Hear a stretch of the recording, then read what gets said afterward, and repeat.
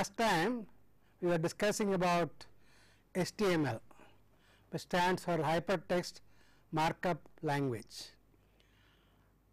That is primarily the language which is the first markup language, which made it possible to retrieve documents stored in the World Wide Web.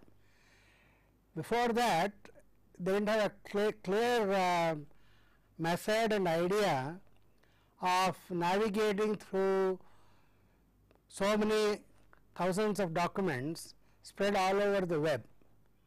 And the greatest contribution which was made by the first inventor of World Wide Web and the associated documentation, whose name is Berners-Lee, who was working at CERN in Switzerland, CERN lab, which is actually a nuclear physics lab in Switzerland.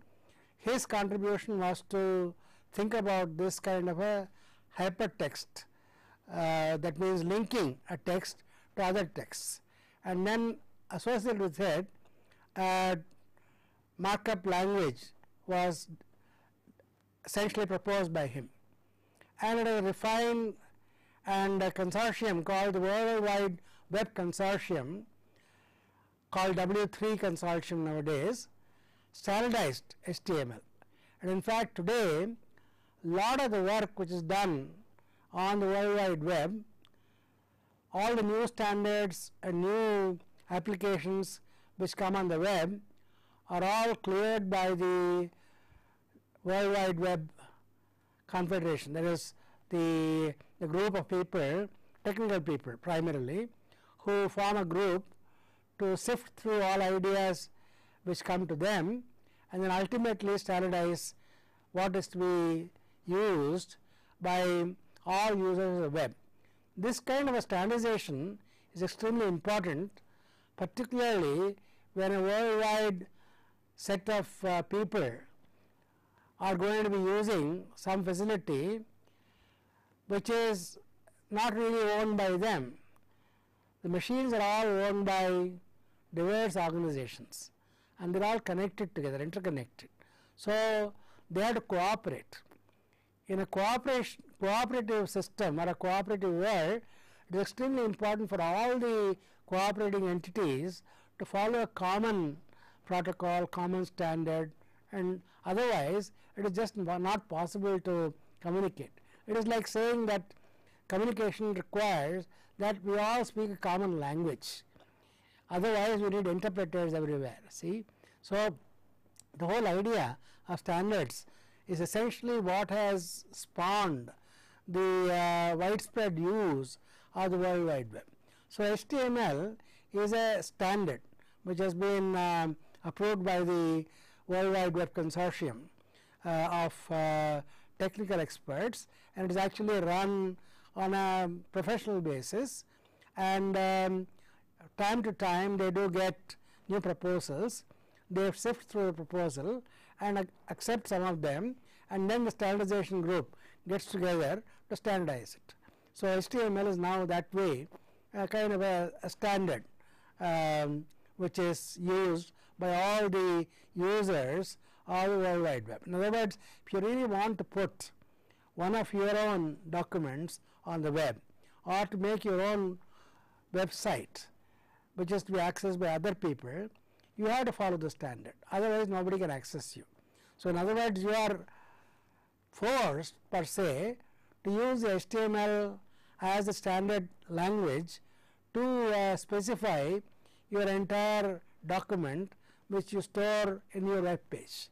So web page design essentially consists of a lot of course aesthetic issues and what information ought to get in there and so on, but over and above that it also needs to have certain structure, and the structure or a syntax is what is decided by the HTML, and that allows your document also to be linked to others, and you can also link to other documents, not only other documents but other images and so on. As you pointed out, there are anchor tags to get to other websites, and you can use a CRC command to be able to get to images which are stored elsewhere. It may be not necessarily in your web page, it could be in somebody else's web, but you can link to that particular image and get that displayed when you use it for some purpose. Okay. And in fact, most people have web pages which conveys a lot of information about themselves, and also includes very often, particularly by academics, their publications and many other information about themselves. Okay. And of course, companies find it is extremely important to have web presence, as I pointed out last time. So, HTML primarily presents facilitates presentation of the contents of a web page. It does not say anything about the nature of the content. Is it an invoice? Is it a biodata? Is it a purchase order? Is it a book description? You don't really know from the way in which the HTML is designed. It only says what headings are to be put, what is to be the bookmark, what other pages to which it gets linked, and other kinds of information. And it doesn't say anything about the what it contains. I mean, what is the meaning of the contents. Also has no means of specifying the type of data. In other words, is it a number, is it a character string, is it a structure, data structure, is specifiable. We thus need a markup language which is richer and is more descriptive of structure of the document and what it represents. In other words, apart from the syntax of representing the pages, you also have to kind of put in some meanings or semantics which others can understand. So, this is a kind of quest which people got into. In other words, they tried to come up with a new language, and so the result of that is a language called extensible markup language, which has become now standardized by the World Wide Web Consortium. And in fact, it is based on a very generalized markup language, and I will say something a little bit about it, but this purpose in this course is not to get into great detail about markup languages in general, but there is a generalized markup language whose subset is the extensible markup language called XML.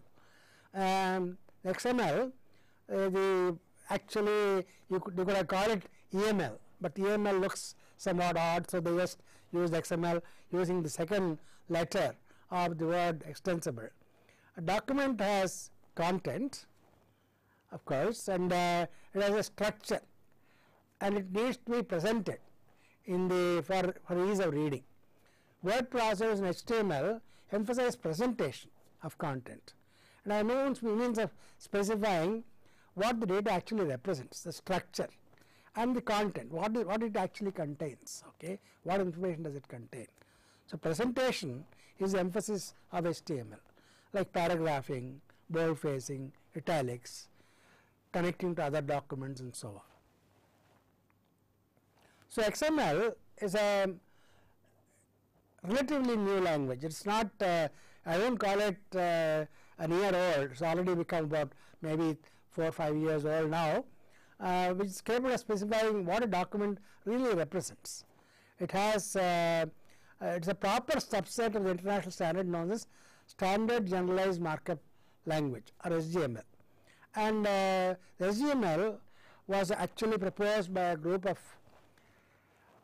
information scientists, including librarians and others who specialize in this area, and it is an open standard and it is not proprietary.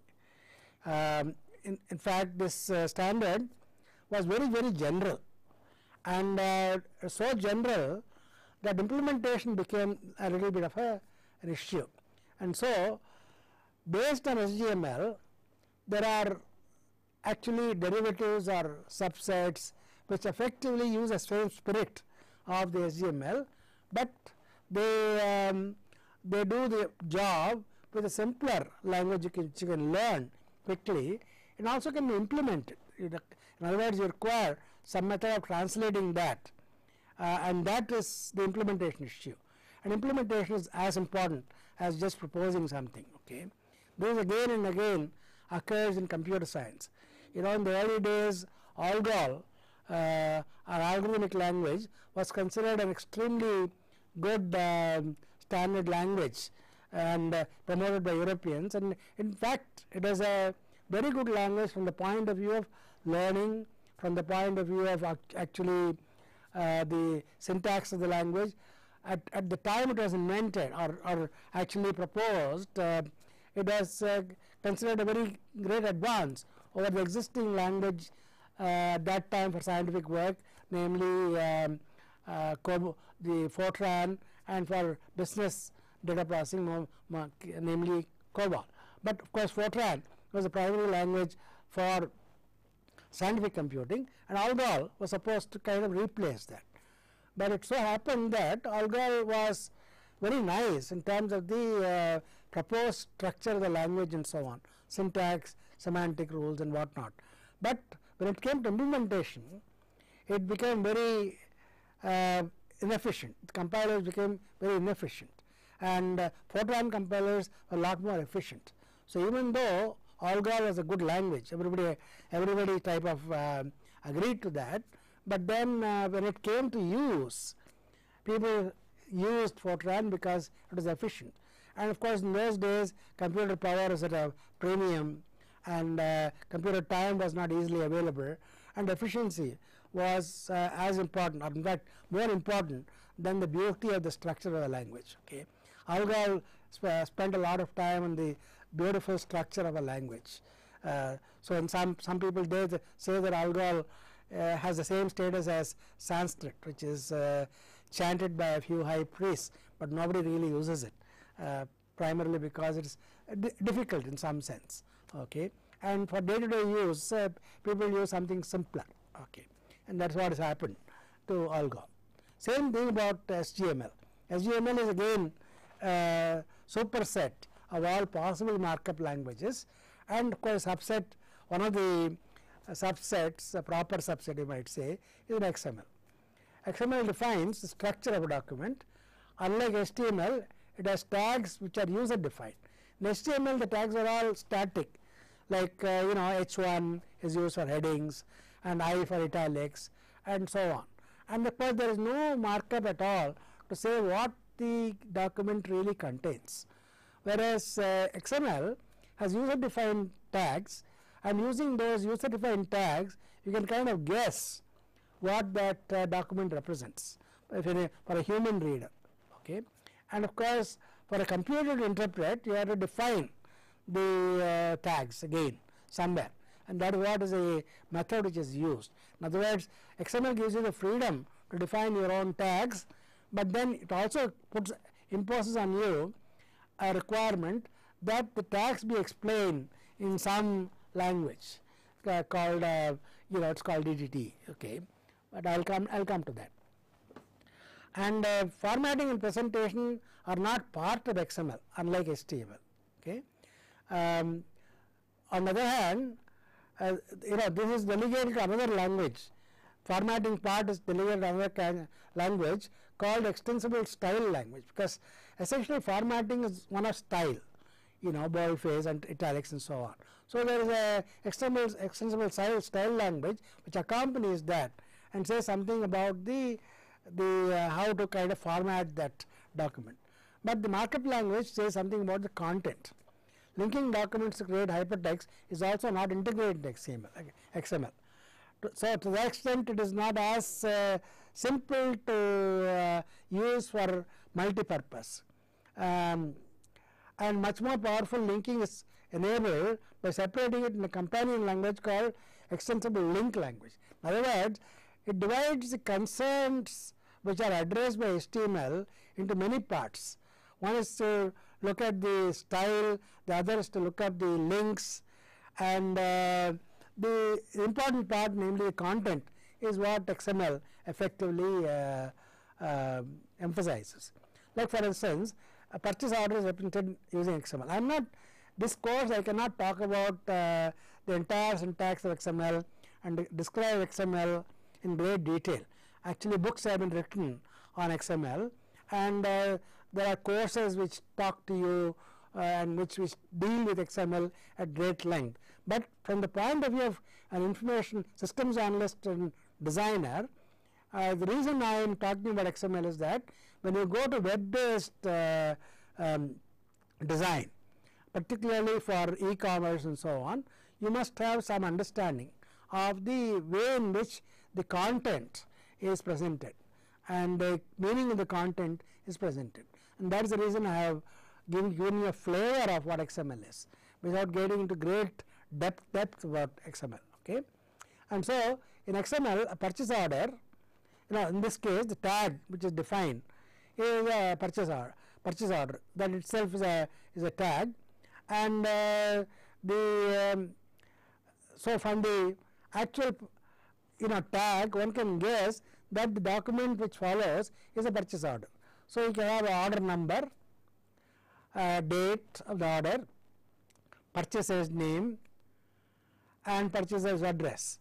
As you can see, just like in HTML, there is a beginning tag, like in this case order number is beginning tag, and order number has got an N with a slash in front of the order number. So the whatever is contained between these two tags is the actual content of the order number. Okay, and the date of the order, again it gives a date.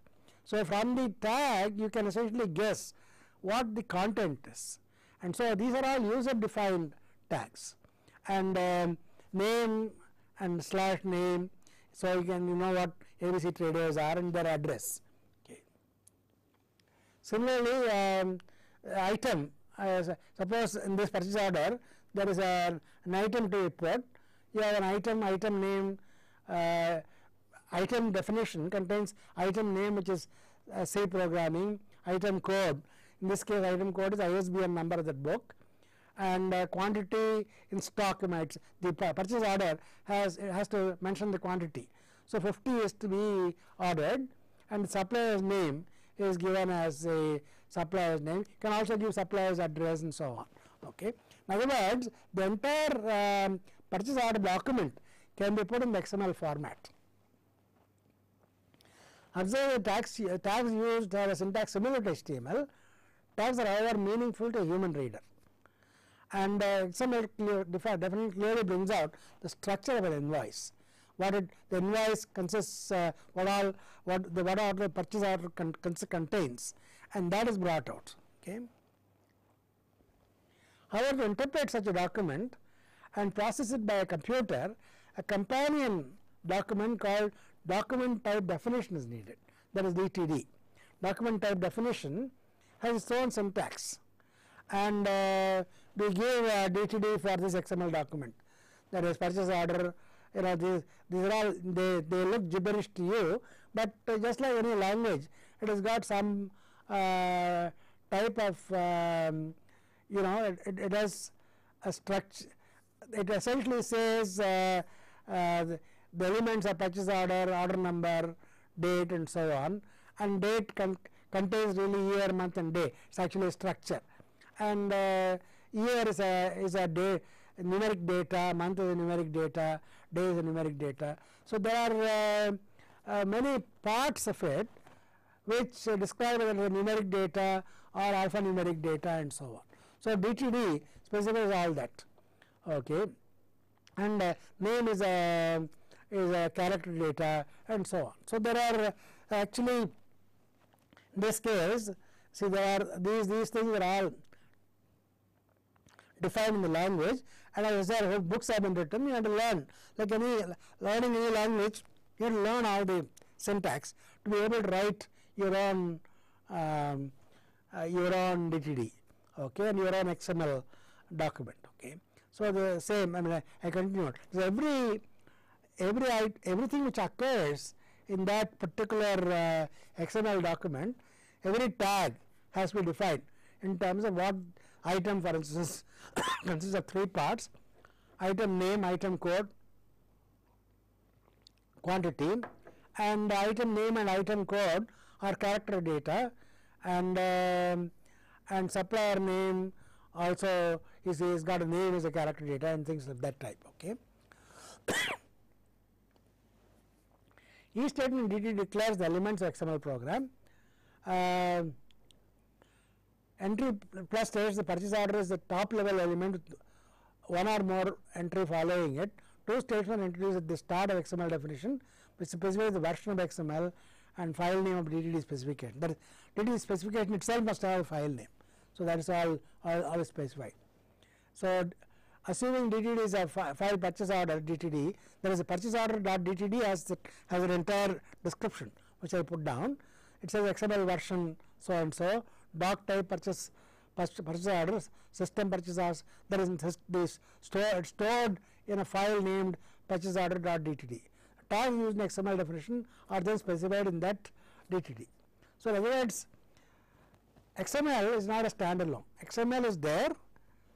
Along with it, you got DTD, style language, and link language. All that together is actually a packet, which is lot more general than a single language called like single HTML, and which is obviously much more complex, but much more powerful from the point of view of use. Okay, it has semantics. It can be processed and so on, whereas HTML is only formatting. So, the string of characters, various elements, P data string of characters, date specifies the tag, date is a higher level tag which consists of 3 tags, and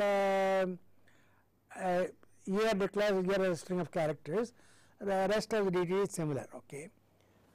XML's main use in creating documents in the World Wide Web, which can be retrieved by browsers on client computers and then interpreted.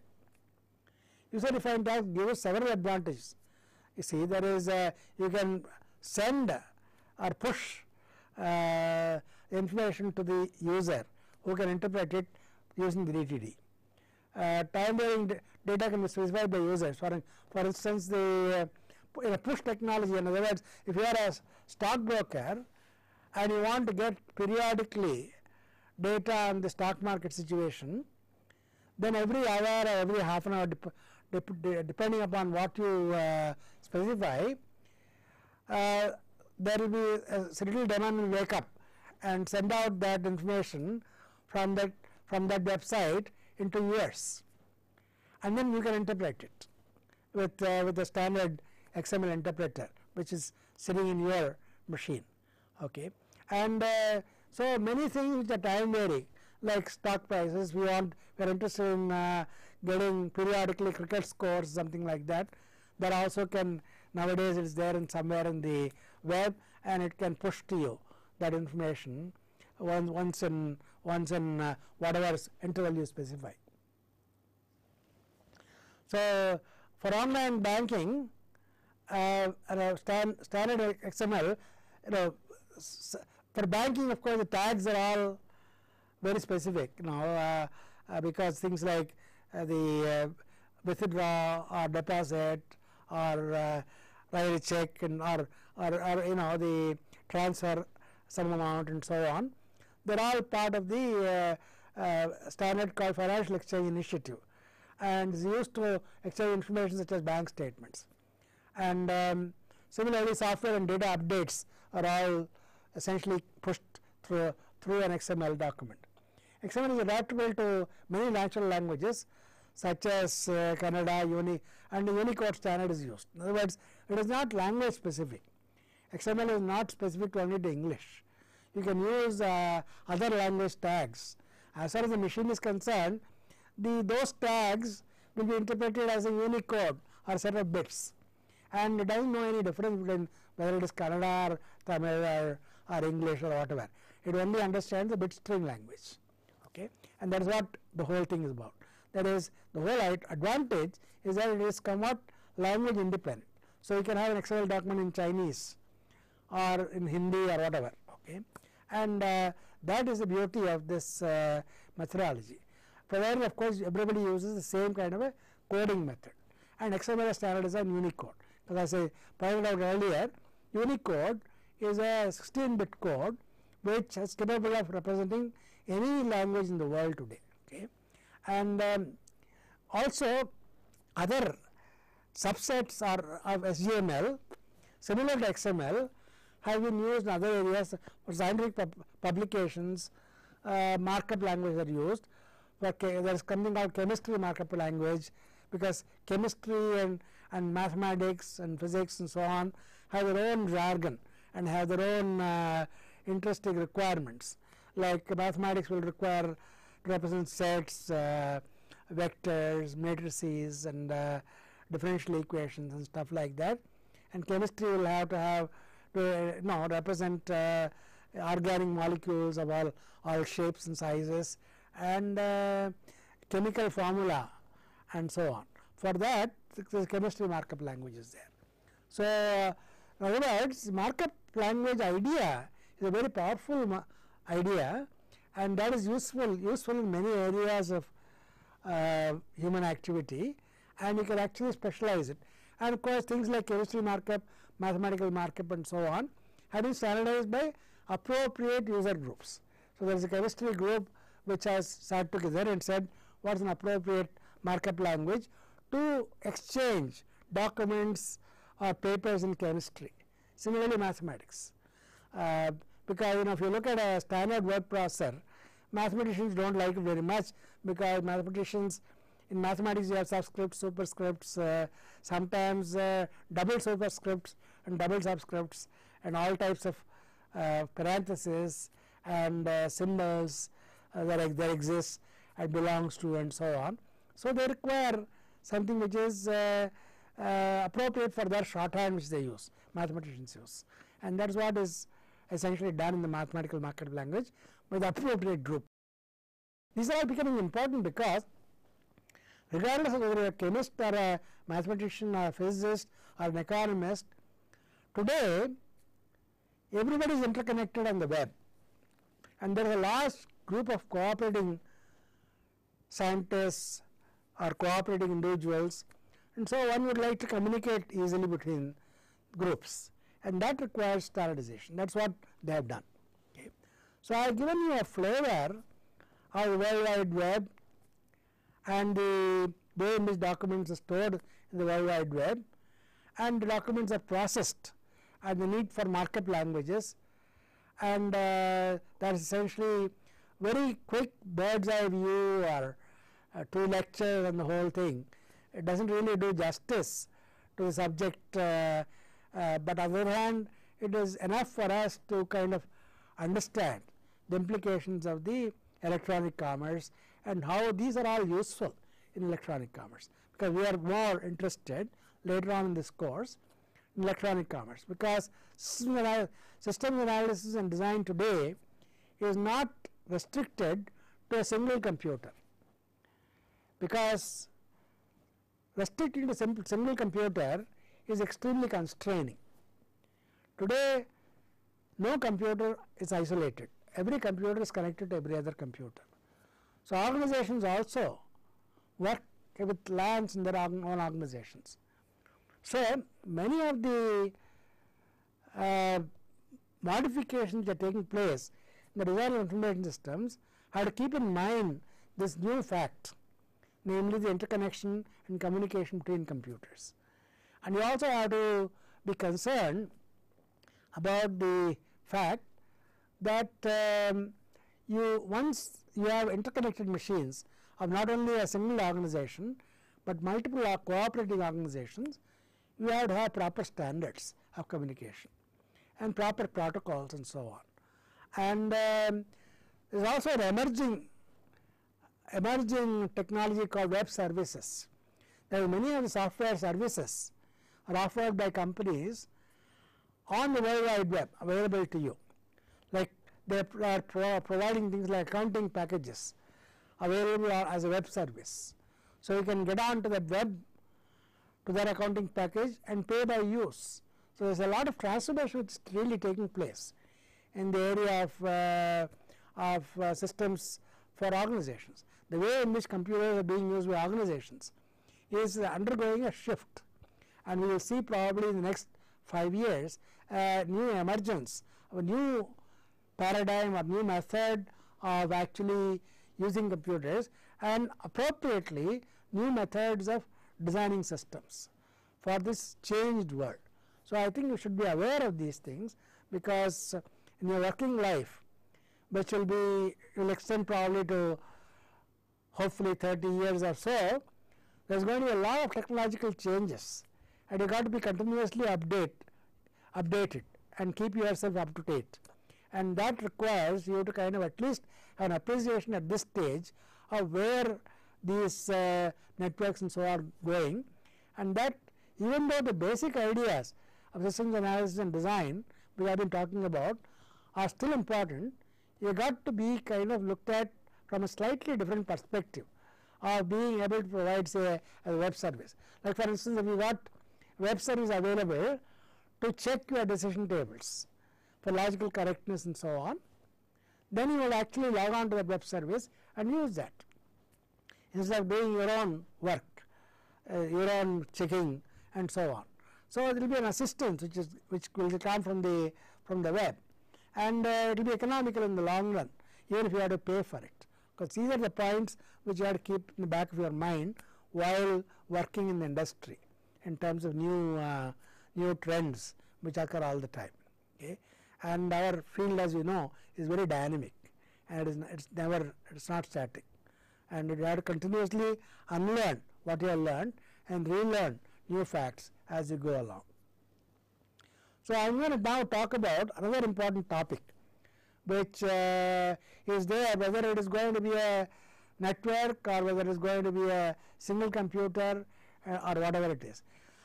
This is the importance of control, audit and security of information systems. In fact, the security of information systems becomes a lot more difficult and important when you go to a network of computers. In network of computers, when computer is connected to every other computer, security issues become a very, very serious issue, mainly because of the fact that people can snoop on the, and there are people who can hack onto the machines and get data which doesn't really belong to them, and they can trade the data. There has been lots of frauds which are being committed all the time, using the internet to kind of raid banks and steal account numbers and stuff like that. Similarly, credit card companies are forever alert about somebody breaching their security and getting into their website and steal credit card numbers, passwords and stuff like that. So, I think it's extremely important to worry about not only security but auditing. In other words, auditing is something breach occurs. See, actually if a breach occurs, somebody has done a fraud, you are able to track down the fraudster. So, you must have an audit trail which is called. In other words, be able to pinpoint who did it, at what time he did it, how often he has done it. So, once you can pin it to a particular person, you can take, you can actually depending upon the kind of thing he has done, he may even be sent to jail. Okay. If he has done a fraud of financial type, he can go to jail. The New Information Technology Act even says that if you hack into somebody else's website and alter that website, there is do some damage mischievously, not necessarily to steal, even then you are liable to 6 months imprisonment. So, there is a serious offence. Okay. And so, audit trails are very important, and control is what you really require is controlling make sure that you put in enough of a safeguard in the design of your system in such a way that such frauds are minimized. In other words, even if some frauds occur or some mistakes occur, not necessarily fraud, an error in data entry or error somewhere along the line occurs, that error has been detected early in the life cycle of the system. so that the error does not remain there and propagate further. So, control is an important part. That is, what controls should I put to avoid problems? We need methods, audit and testing of information system, whether the information system you deliver is it works as per the specifications or not, and security, as I pointed out. So, what we will learn about these are these. See, primarily we will ask the questions, why are controls necessary in information systems, and how to what methods are used to control information systems, and how to control, that is, why it is required, and what are the methods available, and how to implement those methods. And apart from similar questions, we will ask about auditing. Say, like for instance, we talked about control. Similarly, we talk about audit. Why they require auditing? How are systems audited? The methods used to test information systems, and how the security of information systems is ensured. In other words, similarly, why, how, what are the methods available, and how to implement them are all common, whether it is control or audit or security. All three topics we have to ask the same questions. And as I have been pointing out, it is very important to ensure the reliability of reports produced by the information system. If unreliable reports are seen by users, the entire credibility of the system is lost. Okay, this is, as I pointed out, very often exam results, if a mark sheet, the wrong sheet gets to a person, apart from causing unnecessary hardship for the student, it also reflects badly on the way in which the system is designed to give a wrong information. So, people completely lose their trust on the information system or the computers.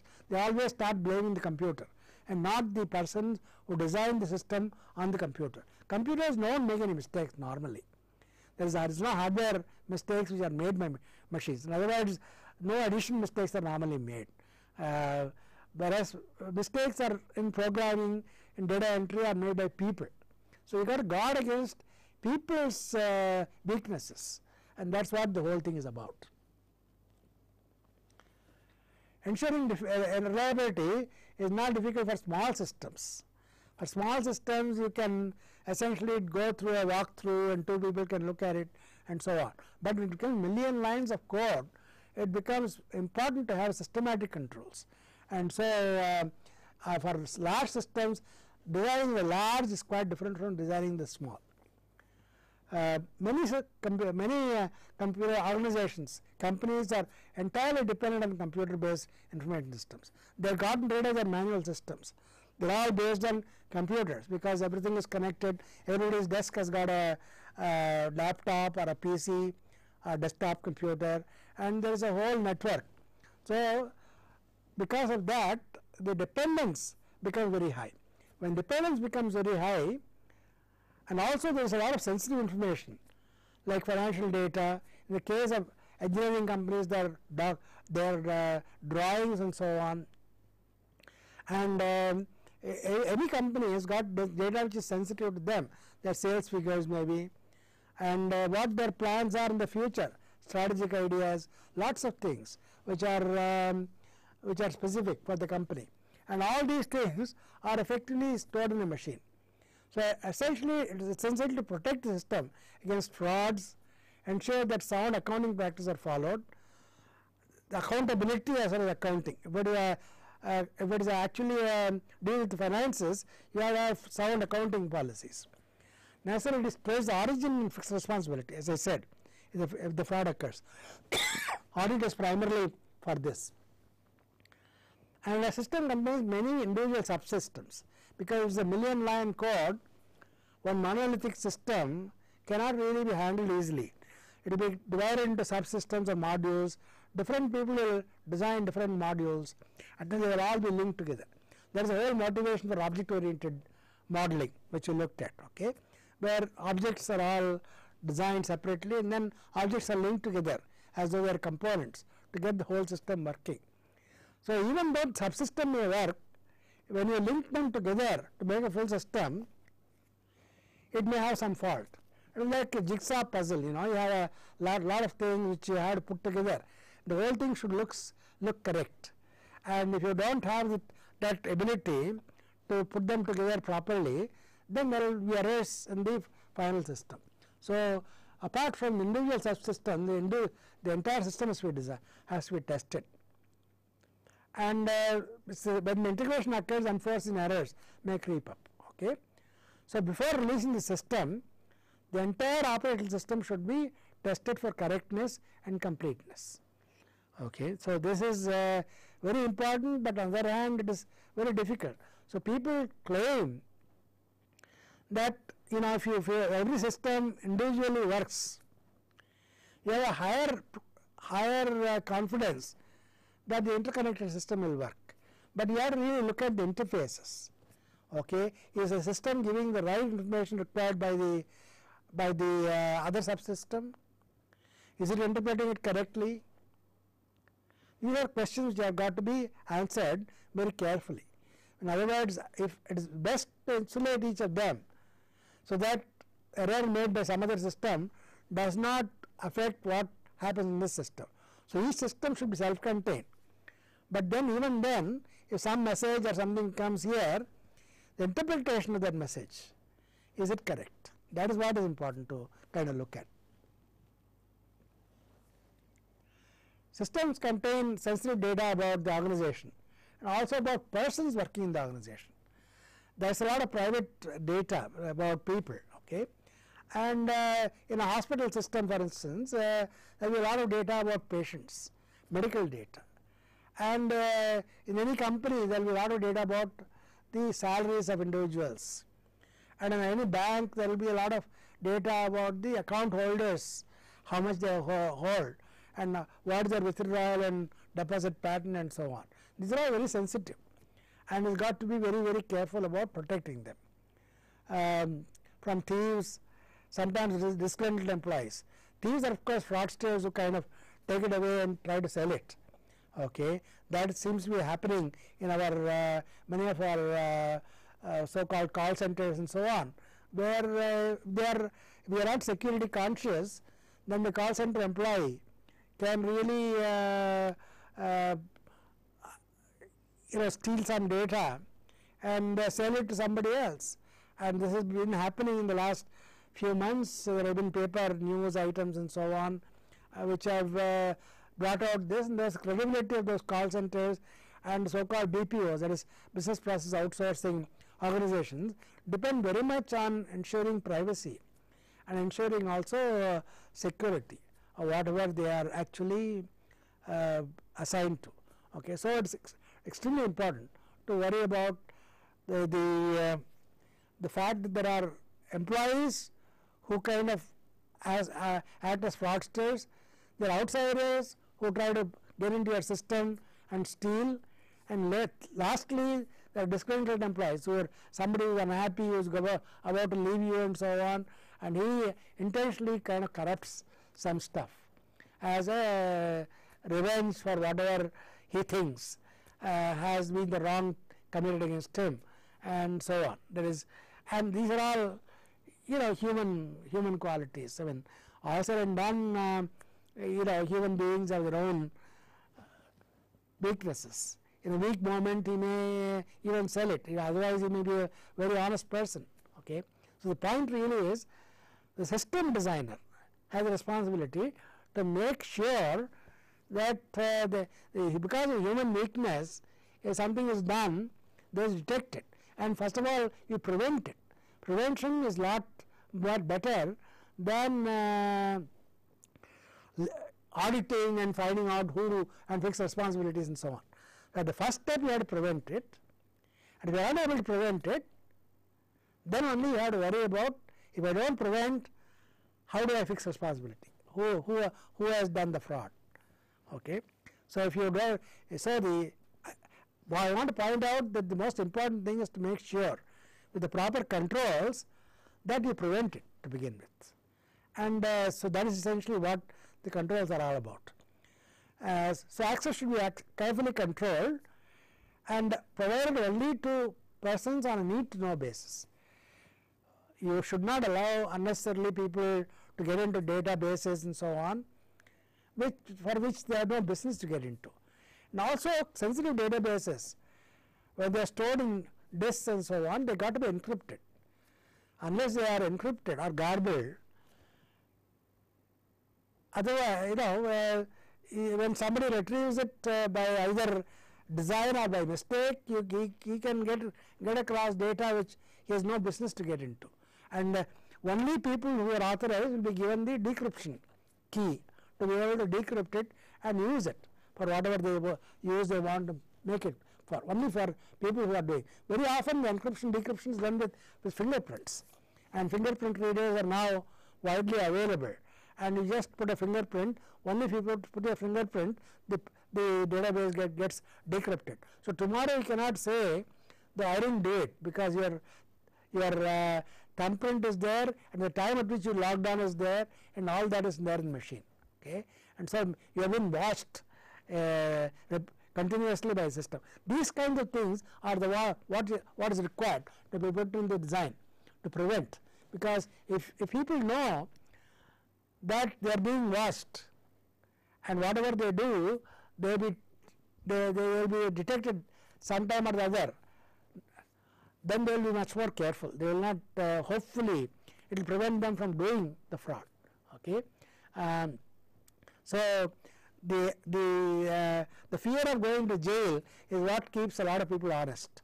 Okay. So the same way in this case, the fear of being caught is also as important as when you design the system.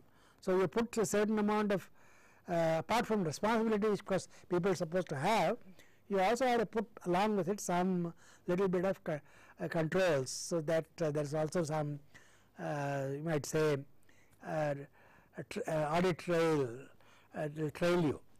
Okay. Computer network corruption, erasure may take place due to viruses. Viruses are ever present problem in a network of computers. So you have to make sure that viruses don't get in. There is also something called denial of service attacks.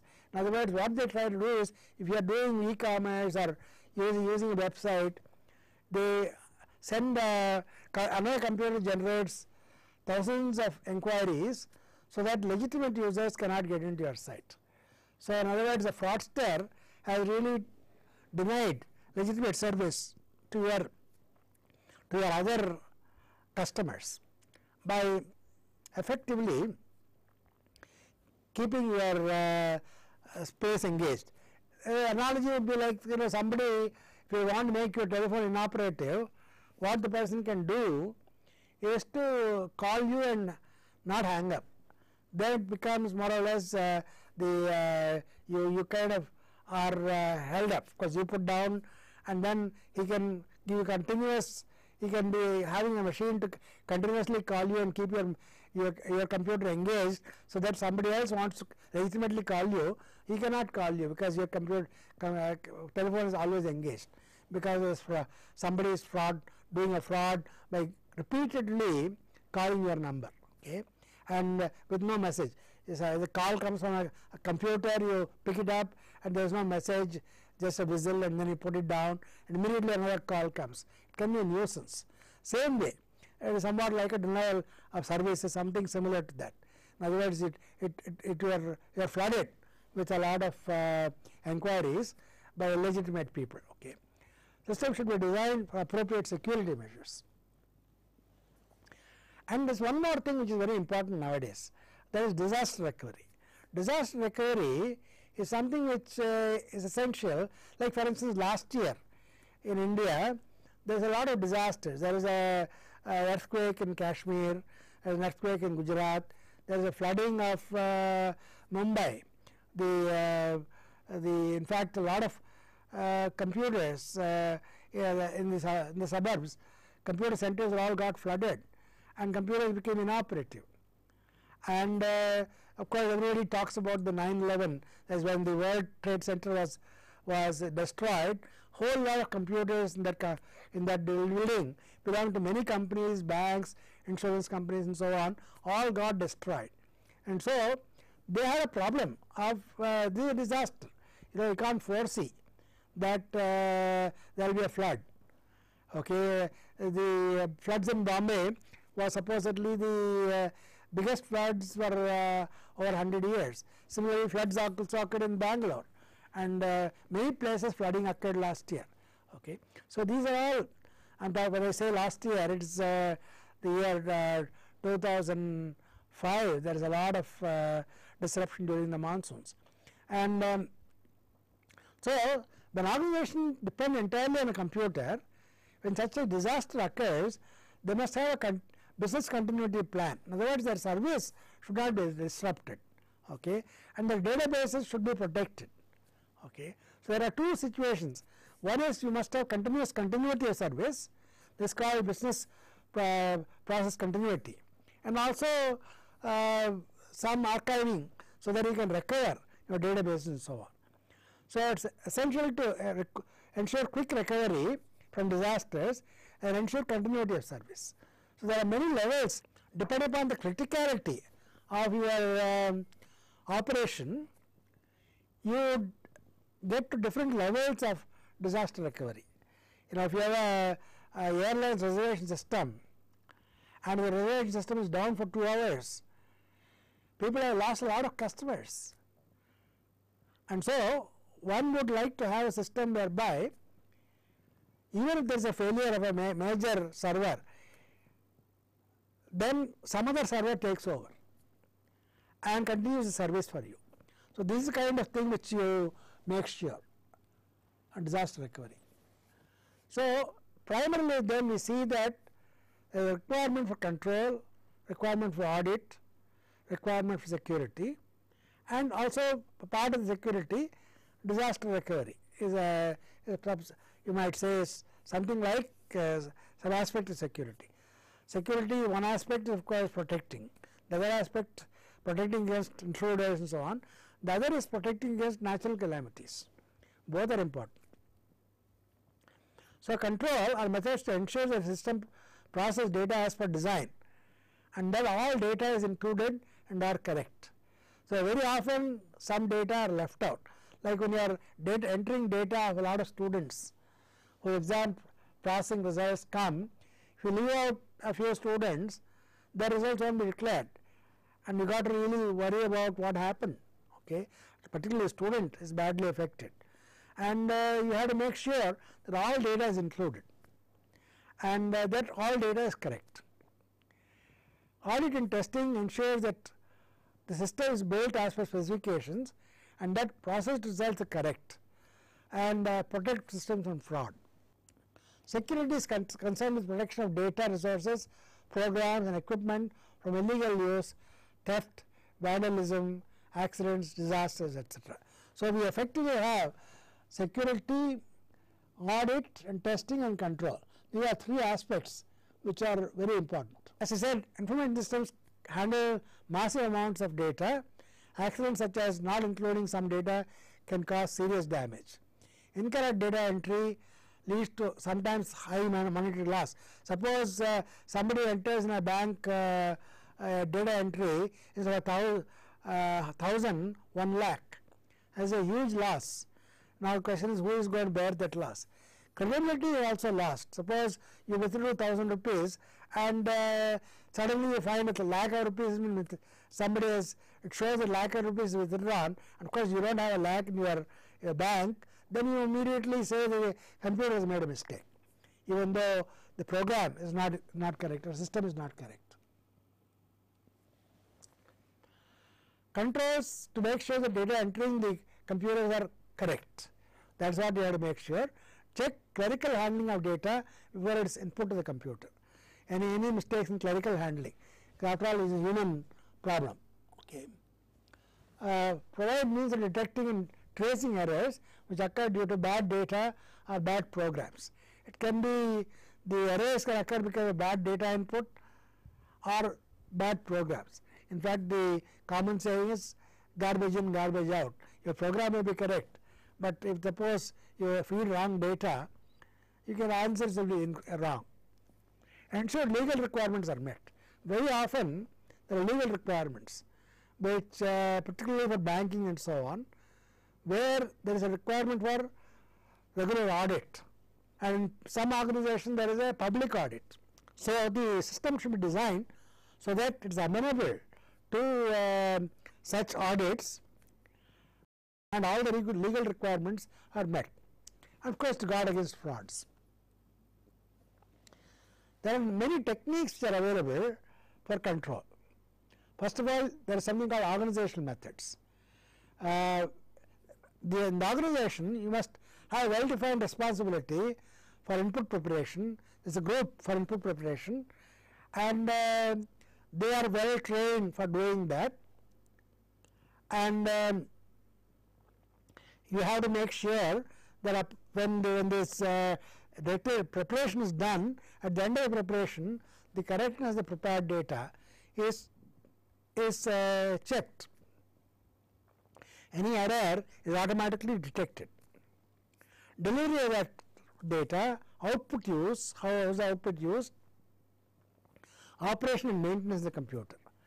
Operation and maintenance of not only the hardware, but the application software which is running on the machine, because we are mainly concerned with the application software.